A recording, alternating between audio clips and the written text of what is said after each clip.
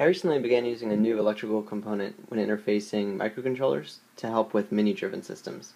So consider this. This is a rotary shaft encoder, and it will spin infinitely in either direction. And in this example, I have it increasing or decreasing the value of a number based upon how many times it's spun.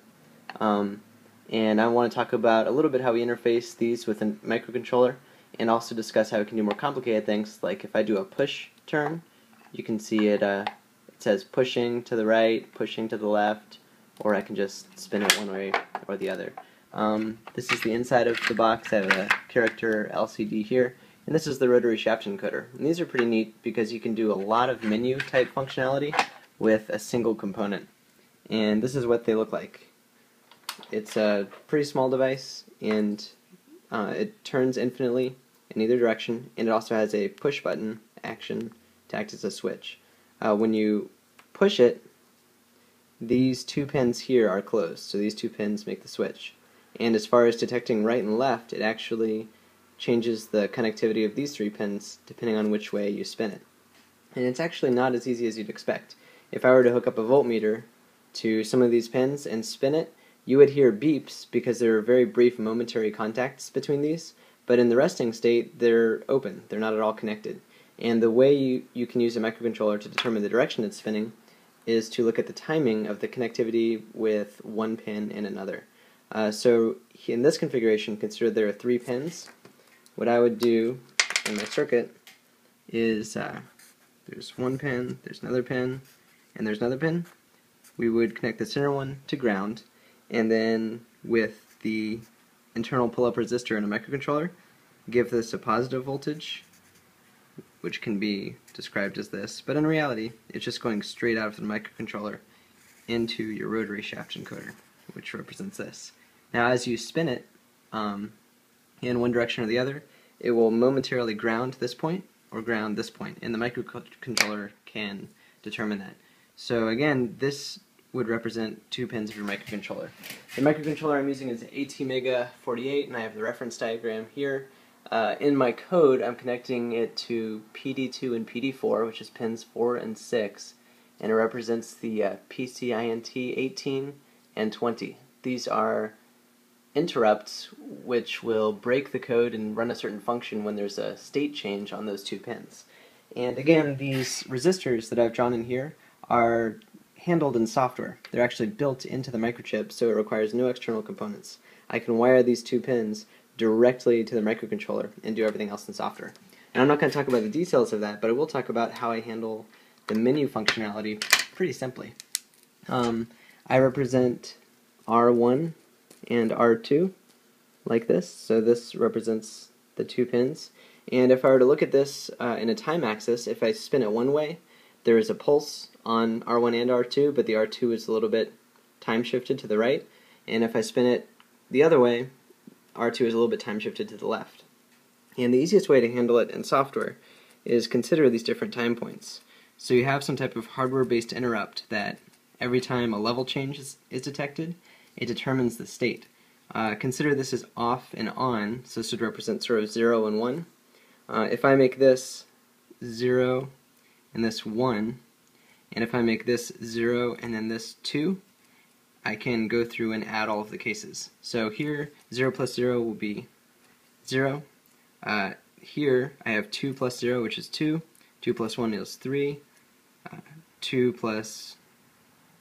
Actually, 0 plus 1 is 1. And then we end up with 0. So this would be the code if I move it to the right.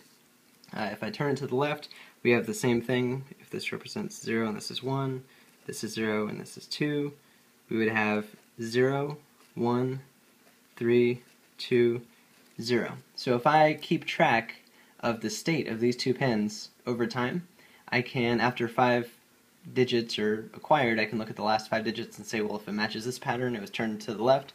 If it matches this pattern, it was turned to the right. And actually, in my code, I do another step. I add 4 to everything to determine whether or not the button's pushed. So I have an extra pin here that represents the button. If the button is pushed, I'll just say B equals, so it's 4 plus everything. So 4, 6, 7, 5, 4. This would be the code if I push and turn to the right. If I push and turn to the left, it's 4, 5, 7, 6, 4. That's push and turn to the left. And that's exactly what I've implemented here. If you look at the characters on the top left, there's one more thing I should mention. In reality, it's the inverse of this, because this shows a high level, but since in this configuration it will be momentarily grounded, it actually looks like this, right, where there's one of them and there's the other one. So it's essentially the inverse of this, but you get the idea. So this would be 7, 5, 0, you can figure out the rest. And the top left numbers here show the sequence. So the last 5 numbers are the last 5 that occurred, and I have it set up in software. This is the C that runs on the microcontroller. And where do I do that? Okay, so here I've defined what it should look like if it spins to the left. So there's our 7. What it's like if it spins to the right, what it's like if it's pushed right, pushed left, etc. And every time there's a match, it will do the appropriate action to the variable, and I'll show you. So we'll go back here, 76457, that's the code for turning left. If I turn it the other way, 7546, that's to the right. And really all that happens is that these two numbers switch, the 5 and the 6. So there's left, and there's right. I can do the same thing with a push and hold. So push and hold to the right, push and hold to the left, and it can do different things to the value of the variable. I also added my click functionality, so when I push it, it says clicking, and when I release, it says clicked. And I told it when I push it to make the value 0, and when I release to make it 1, 2, 3. So this is a very easy way to do entire menu-driven interfaces with nothing but a single component. And these are really cheap. Just kind of looking around eBay, 10 for $5 with free shipping. So these are about 50 cents a piece. So I don't know if you're like me, but I hate drilling a lot of holes for menu buttons. But I'm really starting to like these Rotary Shaft Encoders. So I'm going to post all the code on my website. If you end up using it, send me an email. I'd like to see what you came up with.